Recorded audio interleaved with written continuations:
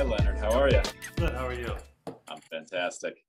So do we address you as doctor, as Ryan, I'm good with Ryan. as That's fine with okay, me. good. All right. This is Abra Schiff. Yeah, bro. We'll be doing half the interview, Okay. I thought. I wrote down some questions, she wrote down some questions, but we'd love to start off with you telling us your latest insights, your latest prognostications. All right, it's a good lead-in. Um, well, I think Paul just kind of pitched talking about media, right? Which the more I talk about, the more I realize it's a many-headed beast, and everything is a very, very rich and vibrant topic unto itself. So we've got historically, I've talked a lot about gaming. We also, I mean, we all have a Does gaming smartphone come in our. under, excuse me, I'm going to Yeah, interrupt a lot. go for it.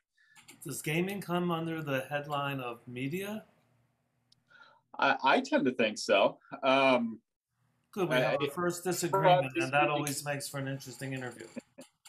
I guess it depends on how we're defining media. I'm thinking of media in light of technology, perhaps, or different avenues of technology. We can also, I think that media itself is another one of the multiple heads. We've got social media, and we've got just the technological capability to connect to so many different news sources and to connect to each other in all sorts of new ways. You know, we've got Netflix and chill. We've got phones in our pockets that connect us to an electronic space with sort of not limitless, certainly, but growing possibilities and opportunities and virtual realities. So it's It's it's almost a like bit. a metaverse. Yes, absolutely. So many different ways to utilize your time through technology. So many different ways to either connect to others or disconnect from others. So, you know, to me, when we talk about media or maybe technology being the broader term, I think what's just, yeah, I mean, that's really what strikes me is that we have new ways of relating to each other. We have new ways of being in relationship with others or not being in relationship with others. We have ways to isolate more than ever before or be more joined than ever before. And it's the greatest double-edged sword that I can think of, because there's so many tremendous advantages to being so connected and having so much power at our fingertips. And there are Mm-hmm. also so many challenges. And I think we're seeing a lot of that playing out in the United States and in the world. I think that a lot of what's happening is a result of how we're keeping pace with the technology. Uh, what are some of the most dangerous things that you see happening now? You know, I think we have an opportunity to be very connected to others in an anonymous way. So I think a lot of people are exploring some of the darker sides of the things that they think or feel and finding connection with other people who think or feel the same sort of things. And I think it can fuel the fire on some of that. I don't think that we're necessarily thinking more violent thoughts or having more, you know, I don't think that the type or frequency of those thoughts is changing, but I think our ability to connect to people anonymously and realize that it's widespread is really interesting. You're So I not mean, referring to January 6th, are you? I'm referring to radicalization on both sides. I'm referring to No, on both escalation. sides. How has the left, how have the liberals? I have to be myself. I have to express myself because I have a learned man in front of me, and most of the times that doesn't happen. Mhm. I end up at a cafe reading to myself on an actual book. I want to ask you about the difference between Kindle and actually holding a paper book.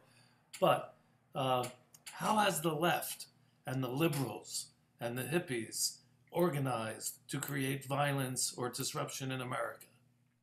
I think, and I always tread carefully with this because I never wanted to get too political, but I think on both sides of the aisle, we Why don't see, you want to get political? Why would that be wrong? Or because you work at Sierra Tucson? because I work in mental health, really. I'm not trying to pass judgment on one side necessarily or the other, because I think, to your point, I think both on the left and the right, we can. It's easier than ever to get into these echo chambers where you only get certain news. News is presented in a certain way, and I think on both sides we get the message that the other side is pure evil. Seems to be the message these days. There's a lot of challenges, I think, in the way that news is presented. So whether you lean to the left or the right or up, down, north, or south, you can be plugged into a news source that reads as objective. I don't know that news ever really is, but is news that is being presented by people who share a similar viewpoint. And I think that we've become a lot more polarized in that particular way. Which is a bad thing. Do you I, judge I polarization as a bad thing? I do. I think that I think the internet's afforded us an opportunity to be polarized, to connect exclusively with people who share our own ideas, and I definitely think that that's a bad thing. I think at the end of the day, there are certainly major differences between different groups of people, but I think a lot of that could be resolved differently, or would be resolved differently in a more traditional face-to-face setting. So Okay. yeah, so I think that's one way it's become dangerous. You certainly see increases in bullying. You see changes in people's behavior because a lot of people might start in an anonymous forum bullying and kind of get reinforced for that. And you see some of that. And I also think that technology and media has a role. I'm not saying it's to blame, but I think it has a really important role in what we're seeing in terms of mass violence as well. I think a lot of that, as you look at some of these shooters, they can become radicalized, so to speak, in 4chan or 8chan or some of these different communities where, again, it's an echo chamber. They're not getting enough input from the outside. They're not getting challenged enough, and some of these really dangerous. What part do their parents play in that? Right. And Isn't the that the parents don't even. first source of information from the parent and the schoolmates? Mm-hmm. Yeah, the parent and the schoolmates can play into it. Or, I mean, as I was thinking about it and talking about it, I was thinking they can even have a hidden life much more easily than ever before, where maybe parents and schoolmates have no idea, but they have this avatar or this virtual self that's maybe in a more radicalized place where they might be talking about, they might be fantasizing about or glorifying violence towards others, or really spinning in some of those circles. I have a question. I don't even know if there's a right answer. At what age would you find it appropriate to give a child a smartphone? Oh wow, that is a great question. I'm a parent of two young children, and I certainly don't know the answer yet. I think, given, I mean, it's interesting, right? Because I think we have a perception that society's very not safe right now. So there's a part of me that says it would be great to give them an avenue to connect to them, to see where they're at. But I do think that a phone, unlimited access to the internet is a danger too. So I imagine with my children, we might start to give them a phone that's very locked down in terms of its functionality at the point when they're in elementary school or middle school and they're starting to do a lot of things, after school activities or playing with friends. So we might, that's kind of my guess right now. But in terms of when we might unlock some of that functionality on a phone, that'll be an interesting topic. I don't think I have the right answer for that quite yet. But it would be I understand that a phone that functions as a phone can be very useful, since there are no more phone booths and no one can remember 7 numbers anyway, or 10 numbers. But I would just think I haven't seen a movement like you were talking about, like unlocking the internet on a phone, but they can still use it to communicate. Hey, Mm. pick me up, this and that. But right now, it seems like all phones are almost created equal, except the old-fashioned flip phones. But okay, so no age yet. Uh, It's a very interesting topic too, and I think it gets into a lot of, it gets into parenting as well. How closely do you monitor what your kids are doing? when do you get them a desktop to do their homework? Right. I mean, I They're think that alone in the other room with all they the. they they need it, or schools say that they need it, probably younger and younger these days. So I think that it forces parents to take a very different approach, to really talk a lot to their children about, honestly, about the dangers of the internet at a younger age than maybe we would have had some of these serious scare conversations in the past. It's forcing us to grow up, forcing kids to grow up quicker. So What? I'm sorry. Say that again. I think that changes in technology, media, are forcing kids to grow up quicker. Do they have that emotional and brain circuitry ability to actually, like, a shift in human development is taking place? Do they have to grow up faster, or else they'll be I, endangered?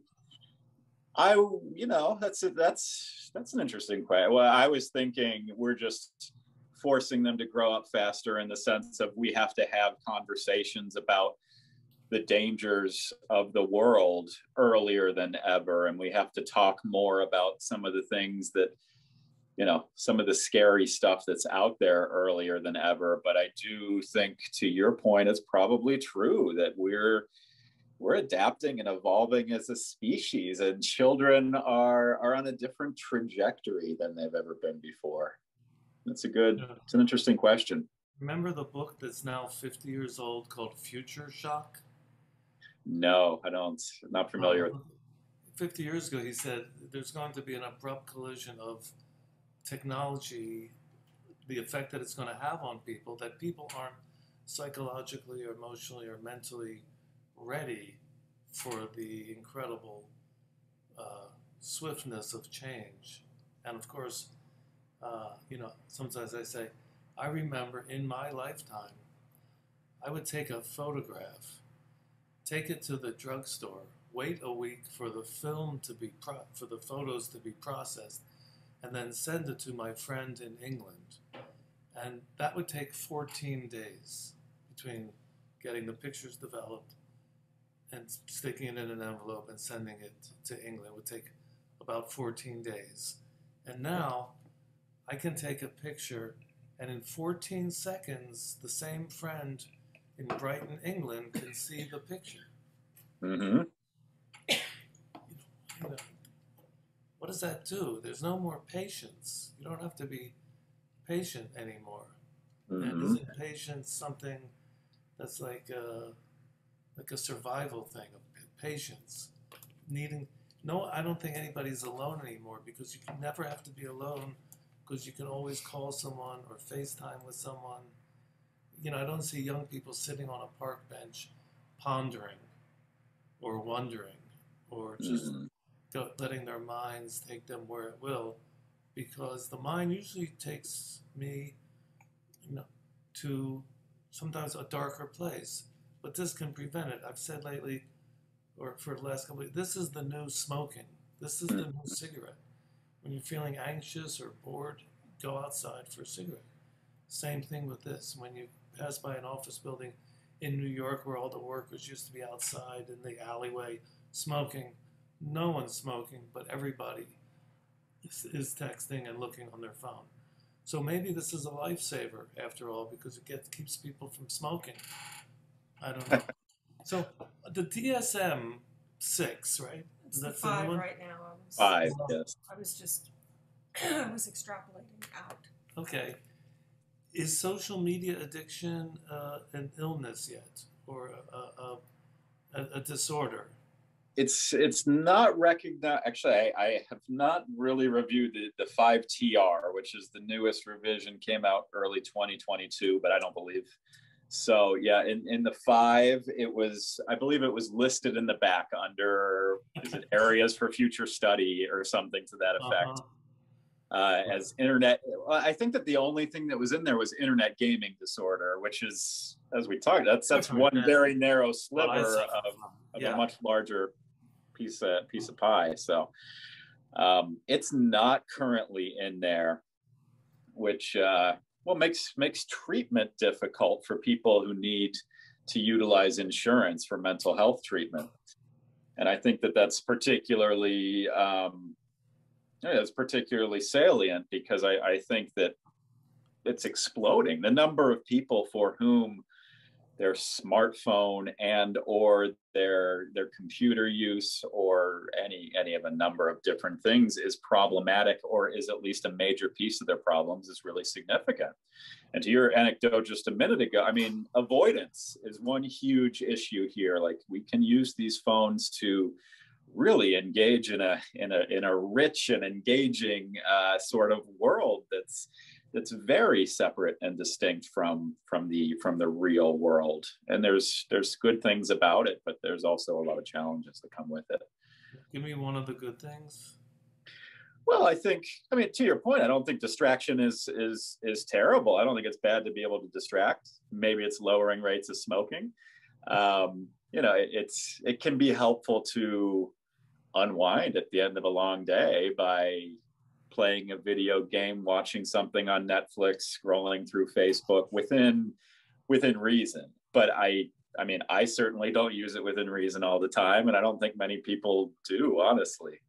It's one of those, I wonder if you could ever gauge like, how often anymore, and it doesn't happen very often, do you leave your house or your office and leave your cell phone and realize 10 minutes later that you don't have it? How much anxiety do you get at that point?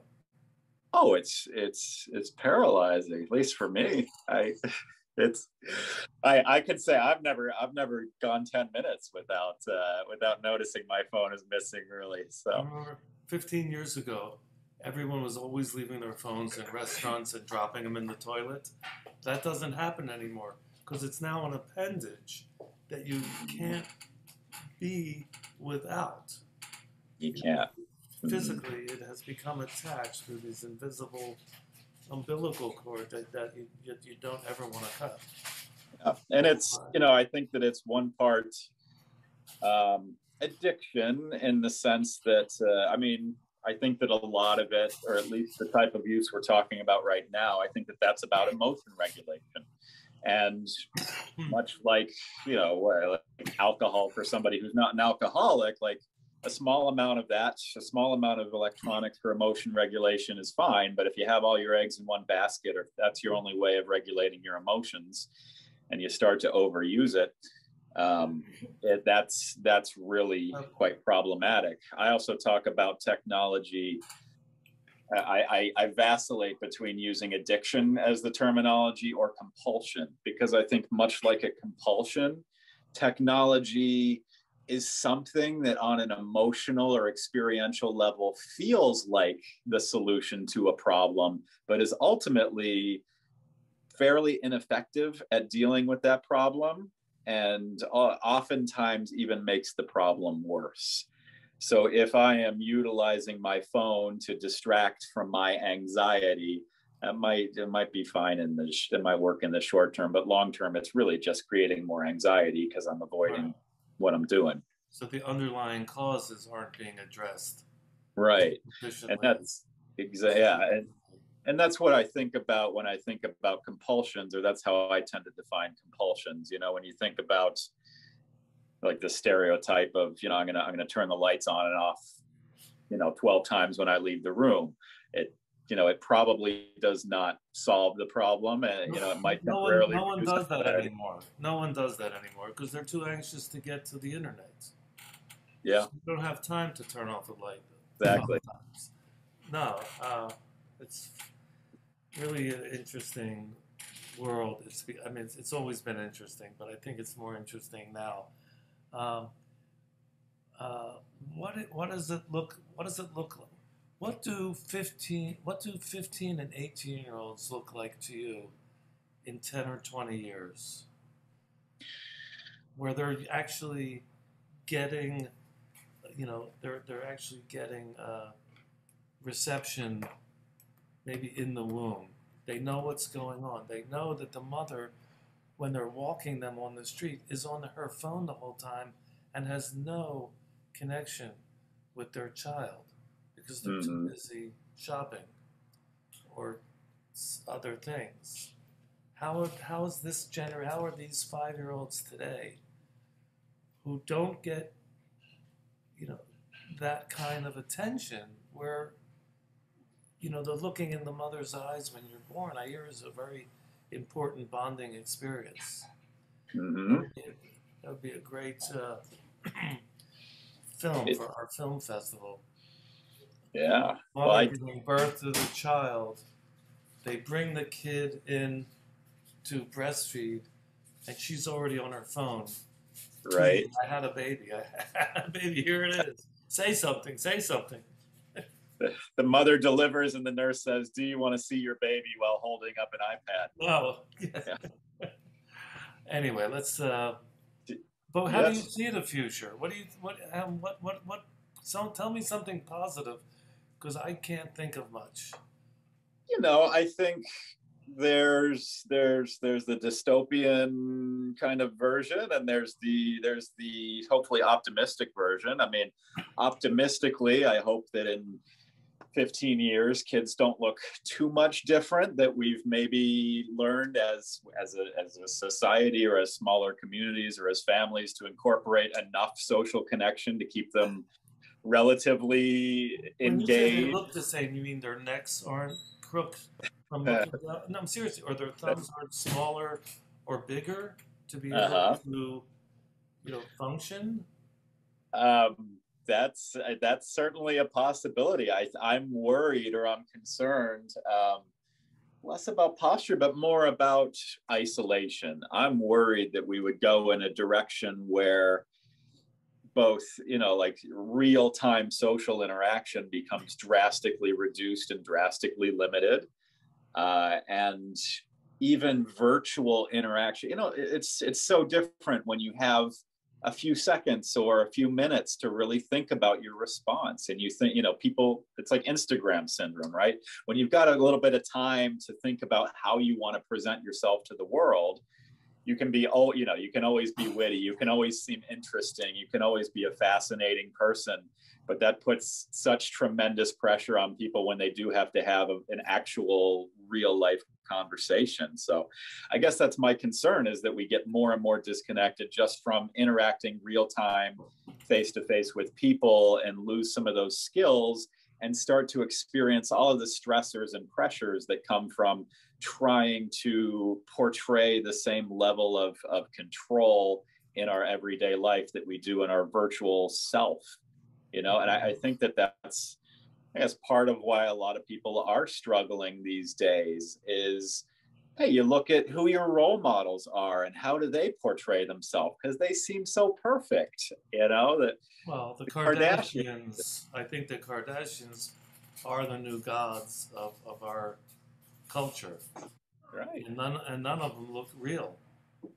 None of them look real, and somehow that's still aspirational, and all, they show us the life that they want to show us. You don't see the moments when they stumble or they get emotional or they don't know what to say, unless it's a carefully cultivated scene, and that's a really interesting example for what a life should look like. When was the last time you saw like 4 18-year-olds having lunch where no one's cell phone ever came out for any reason whatsoever, where the conversation was completely organic between individuals, where they weren't showing the latest picture or something, or here's what I just bought, or getting a text during lunch and preferring to talk or communicate with the person who's not at the table. Yeah. Have you seen 4 18-year-olds at lunch without a phone in how many years?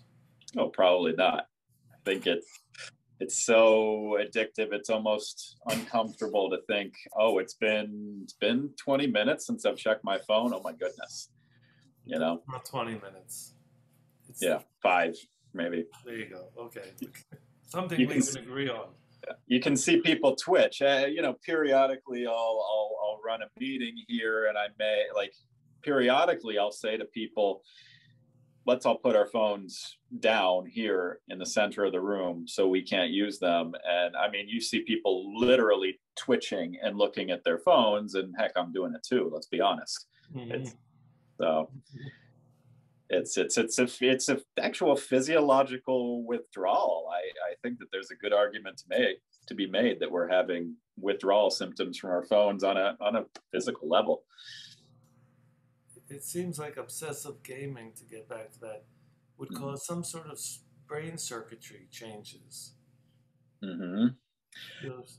Yeah, you know, games are so well engineered right now to kind of hit that like maximal payoff circuitry in the brain. So they get right at, like, you know, they've done so much study and so much trial and error about how to get that motivation and reward portion of the brain maximally stimulated, that I think people who do game, they, you know, it impacts their non-gaming life because they get used to just the really quick payoff. They get used to, you know what, like this like 5 to 10 minute cycle of I put in a moderate amount of effort with a tiny amount of risk, and I get a moderate amount of reward, and then I do it again, and then I do it again. And I think they can be then challenged to engage or feel satisfied by, you know, tasks that don't fit into that kind of a pattern.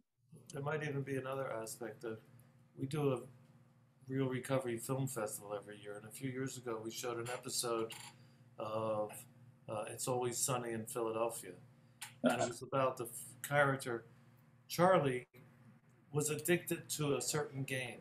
It was a game, and he was moving up on levels, and at one point she says, "Why do you have to do this all the time?" And he said, "Because when I'm doing good at the game, I'm doing good in life, Mm-hmm. but not real life, just the life in that dimension." And he can, you know, I have a son who grew up playing violent video games, and those violent images have not left him because he's an artist and he expresses himself through his art through violent images. And when he was growing up, he was the king of the game. But when he would go outside and one half-assed bully would say something to him, he was nobody. He was not. His strength came from a world that didn't exist outside the metaverse. Right. And it didn't bode well. But Yeah, be that as it may.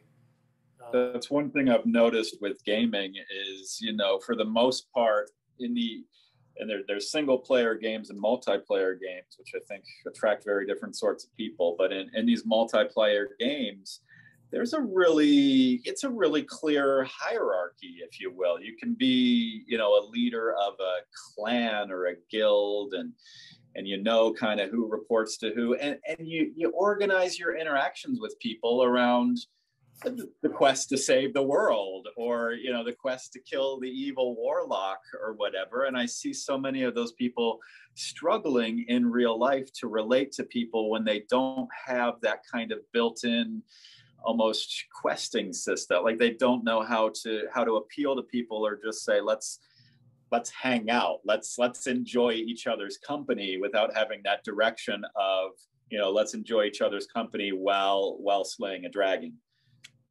So I've seen people struggle in that regard, and having a social interaction in a place where those relationships aren't nearly as well defined, and where the common goals of people who are connected are not as clearly defined. I see we're running out of time because Paul Maccabee, whose name I completely love, told me it was going to be like a 30-minute privilege to talk with you. I hope I haven't spoken over you too much, and Your information is very salient and apropos, and it's going to be an interesting future.